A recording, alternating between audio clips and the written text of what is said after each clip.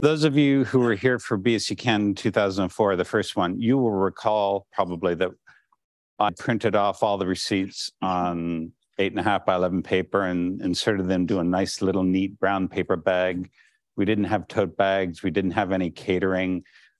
We were selling soft drinks and more stuff in the hallway. We didn't have any Wi-Fi. All of these changes are possible because of sponsors and university becoming more high-tech, like having Wi-Fi and stuff like that. So TarSnap is the t-shirt sponsor this year. Thank you, Colin.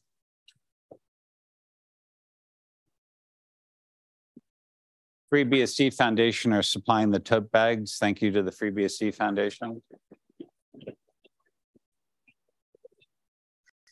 SIS5 Beckhoff and Department of Computer Science, Western Washington University have all provided travel for their speakers to the conference. That is a big help. Thank you very much.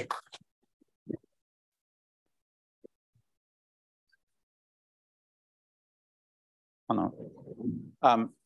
Michael Dexter, you asked me to put this up, but the CFP is closed now, isn't it? Okay, sorry. All right, volunteers. You all know the name Drew Levine and Warren Block, I'm sure. They're helping out at the registration desk. Adam Thompson takes a big load off of me by doing all the hotel and website updates. And who has never carried a box at BSDCan? Never carried a box.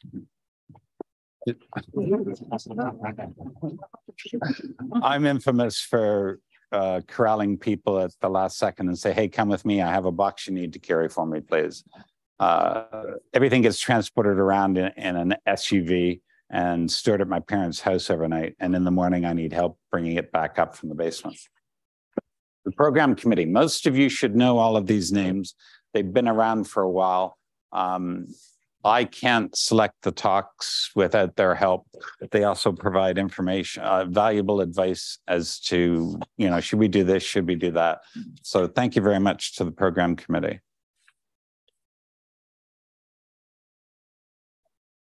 We have a video team. This stuff is going to be recorded and uploaded to YouTube. Be a little careful with what you say in the room, because apparently there's a hot mic out there somewhere, but we're not actually taking that feed.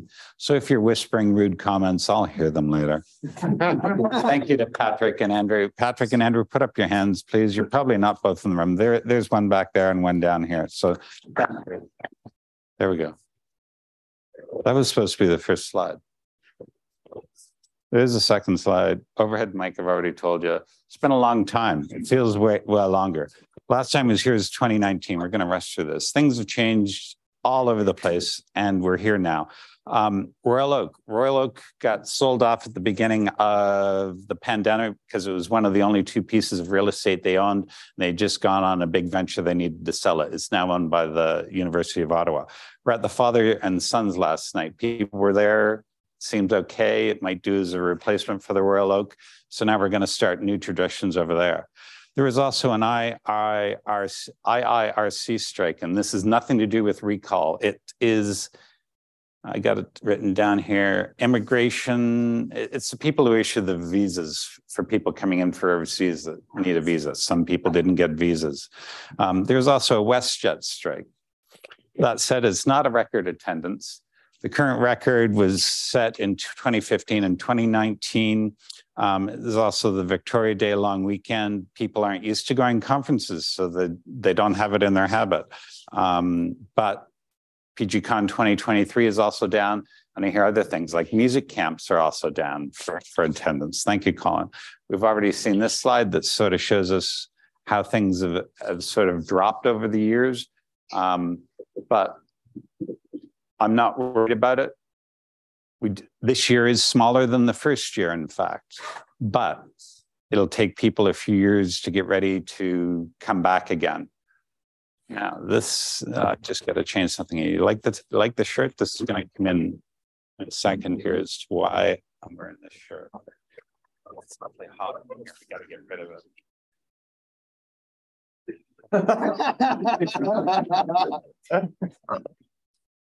This is a sight joke for those watching the video. I'm wearing another Run BSD t-shirt underneath of it.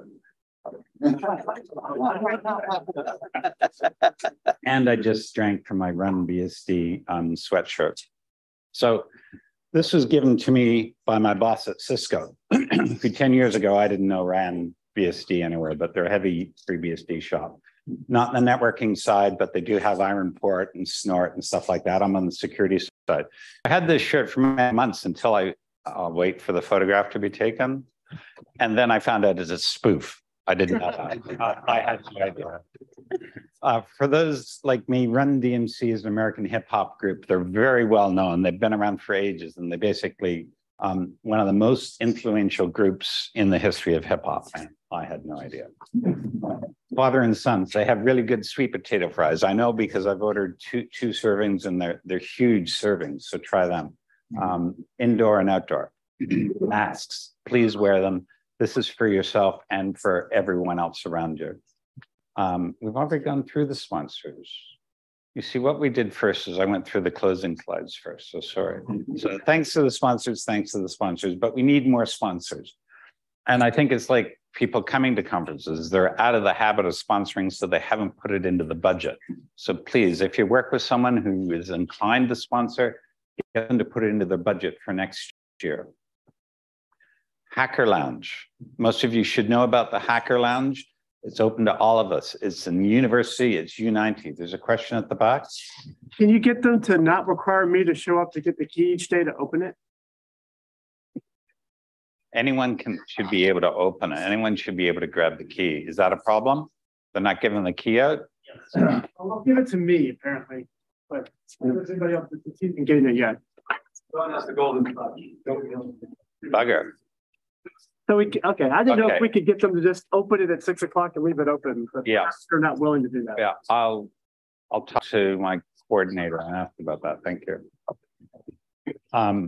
You don't have to be staying in residence. It's on the ground floor. It's the big building sort of straight over there. If you look on the conference map, top right corner of the web page, you can click, you can get a map and see where it is. You have to have a residence key to get this. They will buzz you in, I hope. So if you're trying to, again, just say you're trying for the Hacker Lounge and they should let you in. That didn't used to be the case 4 years ago. You could just walk straight in. So I think they've improved security. You don't have to be coding. Extension cords. Are we short on extension cords in the Hacker Lounge? Maybe tonight. Seemed to be okay when I was there. But if you do have extension cords or whatever, bring them, share them. And that question has already been answered. It's not being opened. Onto a personal note, if anyone's interested in the FreeBSD port security SSD and they use Kerberos, this is a great replacement. I'm looking for more people to take on the job of getting it updated to more recent versions that aren't 4 years old. But we started to use it at work and it's very useful, and we could use help with the really heavy parts. Your registration bags, lanyards, and badge holders. If you want to keep them, if it's nostalgic, keep them. But if you give back the lanyard and the badge holder, I'll donate it away to a camp for kids with sight disabilities down in Philadelphia. I have a friend who runs a summer camp, and it's a registered charity. Return bags will probably be donated to a local food bank here or a food bank in Philadelphia. They use that. They can use it all the time. If you've never been to a BSDCan before, you will find it very unusual during the closing session that I start auctioning off items that people have lost and have been found. In fact, technically, I have to auction off this pen that's in my pocket because I lost it and then I found it the next day. And since I'm part of the program committee, I really have to auction off my own pen. So this has been used to write checks for BSDCan. So I'm sure it's very valuable, and it's been transported across state lines and international borders. So this will be up for auction at the auction. And if I don't auction it off, please remind me because I've forgotten. Basically, all the money goes to the Ottawa Mission, which is just down the road. They do very good work with drug rehab, job placement, stuff like that. It's a valuable charity. So bring your cash and credit cards, swag. We will take any form of payment. It doesn't have to be Canadian currency. they can handle it at the mission. There it goes. So what we, percussion? Okay.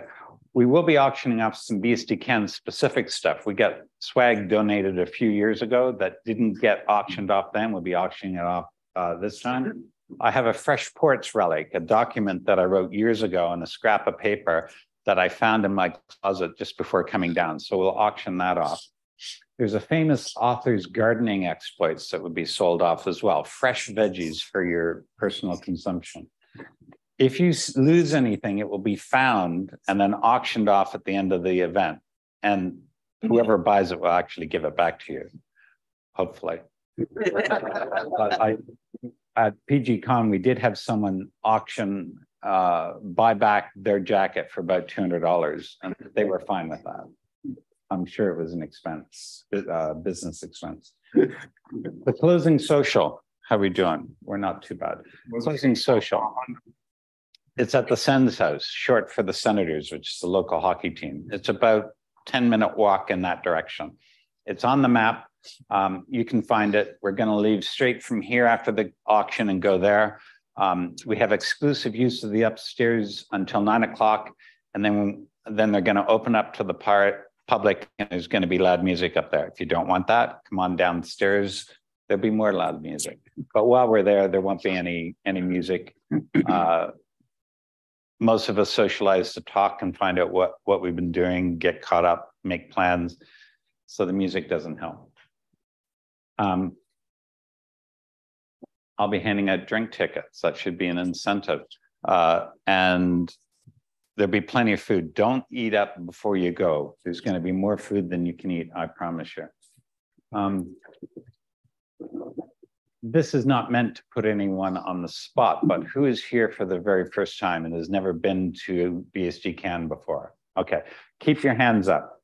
How many of you, this is your first, if you've been to a BSD conference before, take down your hand. So this is your very first BSD conference. So that's about 8 people.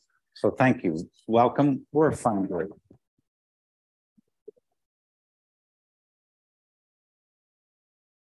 So any questions?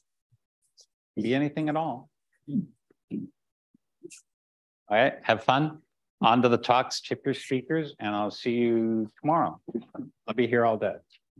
Thanks.